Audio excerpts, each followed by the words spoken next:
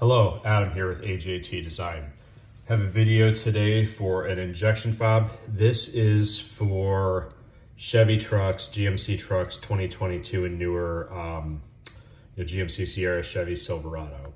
This is for the fob case. This is a Chevy one that looks like this with these buttons. So just out of the start, I will say our case only fits this exact configuration right here. If any of these buttons are different, if you have a Tahoe, a Yukon Suburban, etc., any of this is different, it's not gonna work. Our case only has these specific buttons here. So the first thing to do is take this apart.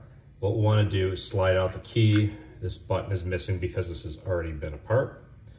And then here you can use this key actually to pry this back piece off. And this comes off actually pretty easily. This can be discarded. Next, a good time to just remove the battery, which we will save. Which comes off pretty easily as well, save that. The other thing to note is this key, our fob does not have a place for this key. Unfortunately, the way GM designed it with this molded over plastic piece, it was just not practical to design that in. So if you really like having this key in your fob, our product may not be the best fit for you. However, this could always be placed on a key ring, hide a key, etc. It really depends on how much you use it or depend on it. But for our product, this is not integrated. Next thing we want to do is remove there's a side piece here and a side piece here. I'm just trying to make sure this focuses. There's a little tab right in here. It's got to come up. So you can either pry this up with a screwdriver or just let it break. This is really not a reversible process. Once you take this case off, it's never really the same again. So once you do this, you're kind of all in. But you take a screwdriver, you kind of pry this piece off, discard, and the other piece does pretty much the same thing, this chromed out piece like that. See, these are the tabs that hold it on.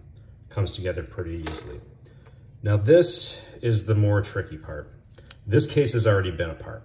So this piece comes off. However, as you can see along this perimeter, this piece is glued. So when you take yours apart for the first time, all of this is gonna be glued all along here.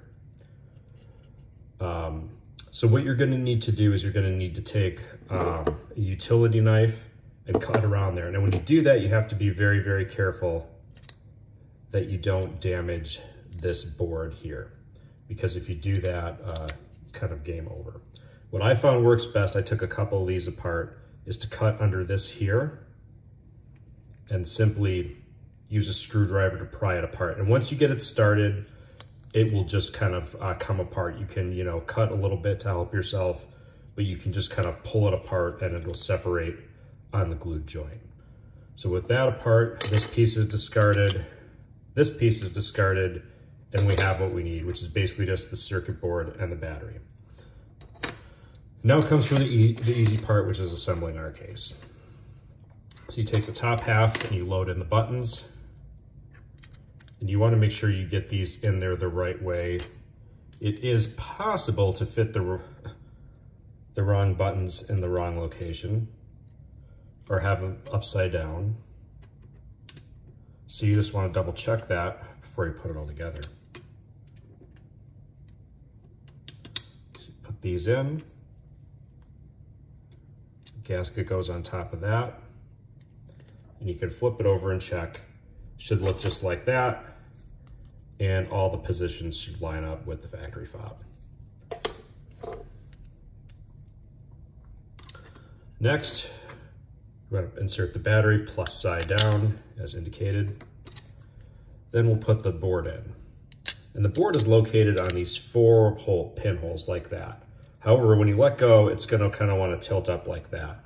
What I found works best is to kind of press it down on this side so you've got, these 2 pinholes holding it in really solid. You'll have a little bit of a gap there. You take this case and you kind of just sandwich it like this.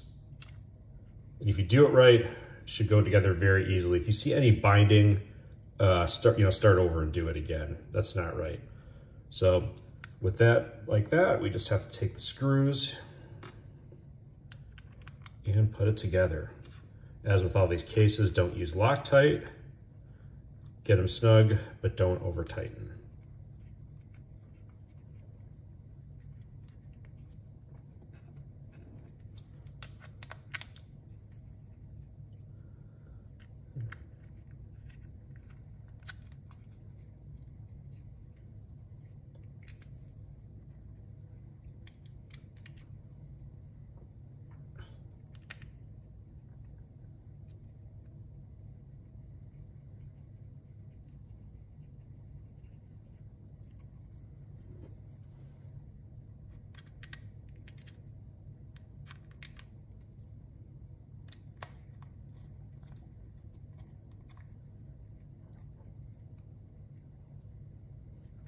Let's test all the functionality of the buttons.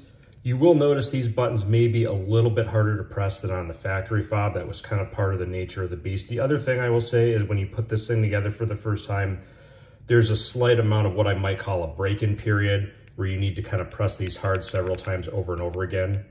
But you should feel that positive button feel on all the buttons. If you have any issues with that, I'd recommend taking it apart, maybe removing the battery so your truck isn't going nuts and just going through these for a few minutes. But once it's done,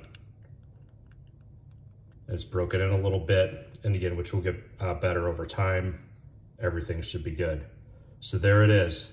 This is our case for the Chevy fob. If you've got one of these and you don't like it, it's a weird shape. I've always thought these were weird looking. I don't know why they made it so asymmetrical. It looks like a little wing.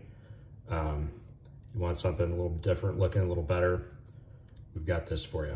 Anyways, as always, thanks for watching.